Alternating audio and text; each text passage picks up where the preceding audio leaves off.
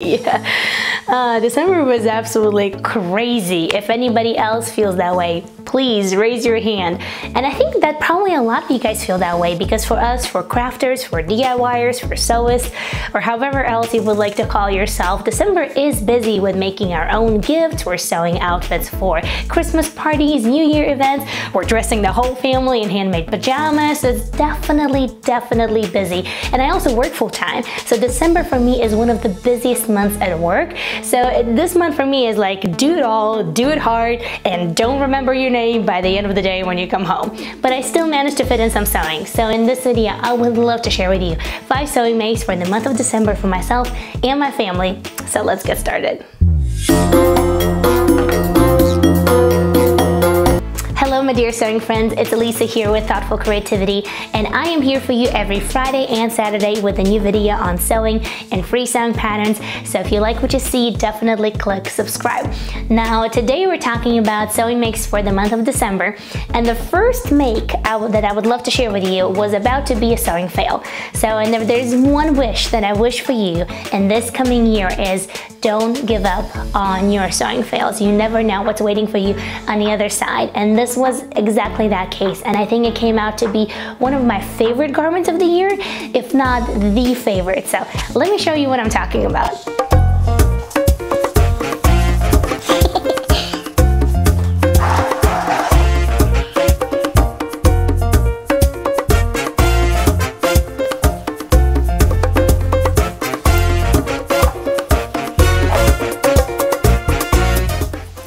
Meet my Sherpa coat of the season. Super proud of it, definitely so happy that I did not give up on it. Now, where did the sewing fail start? And I think that it all starts in our lack of vision, or maybe lack of understanding of your vision. So the things that I did not take into the account. Number one, the sewing pattern that I used. The sewing pattern itself is great, but the volume of the fabric did not go well with the raglan sleeves, which I enjoy wearing raglan sleeves from time to time, but I really didn't think of how these raglan sleeves, these oversized raglan sleeves, are going to look like in this big white fluffy Sherpa fabric. And when I came to realize that, oh wow, like I've just cut this all out and it's been about 2 yards of fabric and it's not working out, I was devastated. It's not in my fashion to waste fabric. It's definitely not in my fashion to like not think it through and just give up on the project. And I was super close to giving up. My serger wasn't taking it. It was too fluffy. It was a nightmare to work with. All of these, things combined just definitely made it even worse. So I had to put it aside for a few days, and I literally had to sleep on it, and I had to rethink it. And then the idea came to me that, wait a second, I have this slouchy cardigan pattern that I really enjoy. It would be perfect if made in this really nice fluffy fabric. Besides, when you sew garments for winter, you usually make your outerwear a little bit bigger just because underneath you have like layers and layers of clothing because it's cold outside. And I thought, you know what? Making a coat out of this cardigan pattern would be awesome. So I thought, you know what? I already wasted this fabric, so I couldn't do any worse, right? I had to do a few interesting things and a few decisions that I was like, I wasn't really sure about. Now the sleeve, for example, over here it consists out of 2 pieces when the actual pattern calls for 1, but I did align it perfectly with the shoulder seam, so it just looks like a continuous piece, which I was really happy about. Now the middle band of the actual pattern, the original idea was to still do the band down the middle, but again, I for some reason didn't take into account that the fabric is so fluffy that my serger just wouldn't even feed it through. And I did adjust the tension and the speed and everything, but literally when I would put 4 layers of this fabric underneath the serger, the presser foot just wouldn't even go down just because it was so fluffy and so thick. So I really had to rethink that moment again. And I thought, well, I'm making a winter coat, so I might as well add a zipper down the middle, because who wants to walk around with, all sides of your coat just flopping. Now I didn't have the right length of the zipper, but I really did like this metallic and beige zipper because it went with the other colors of the coat wonderfully.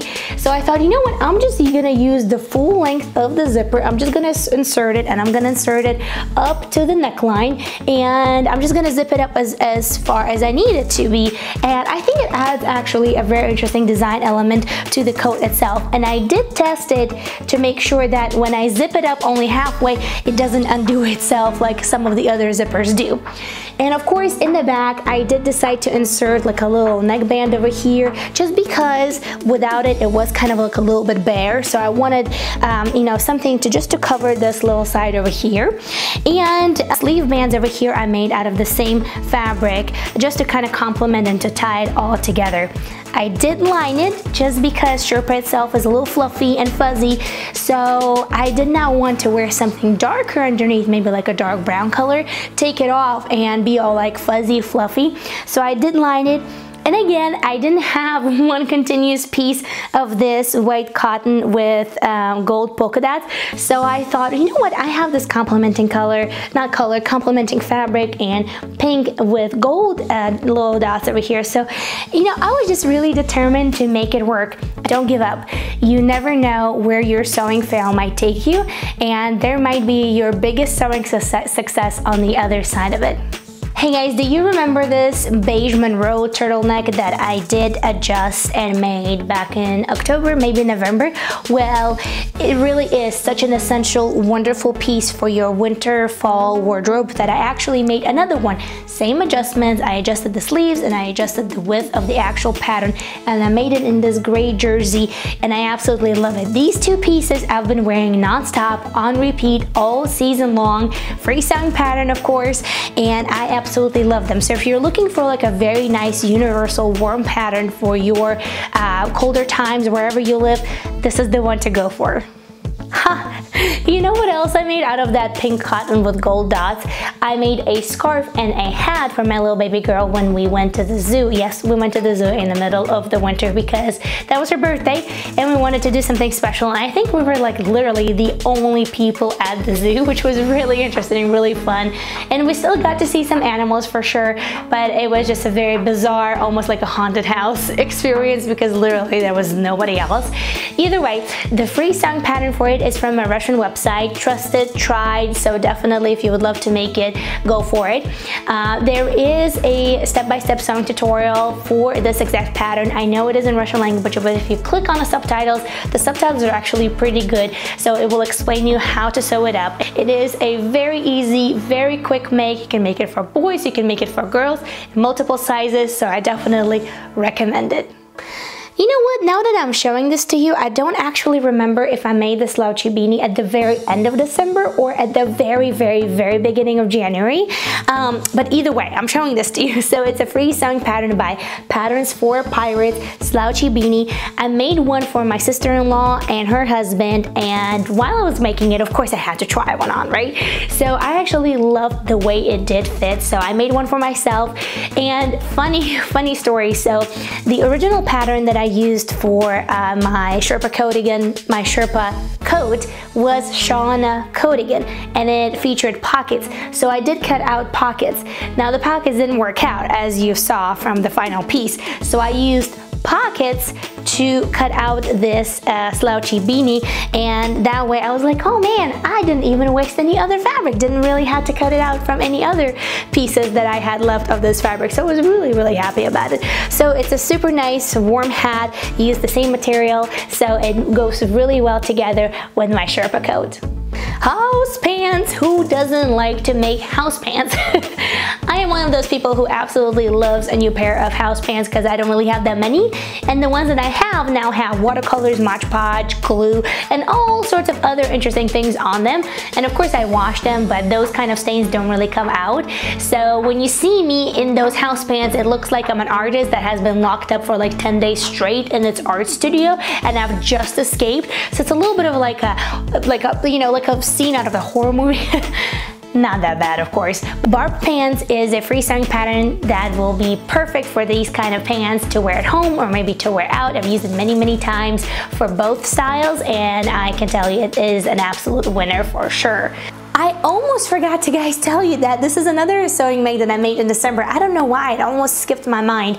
So this is a beautiful Calypso top by one of the French designers with this beautiful little bow in the back. And I know that a lot of you guys did enjoy this free sewing pattern when I shared it with you in one of my free sewing pattern videos for fall.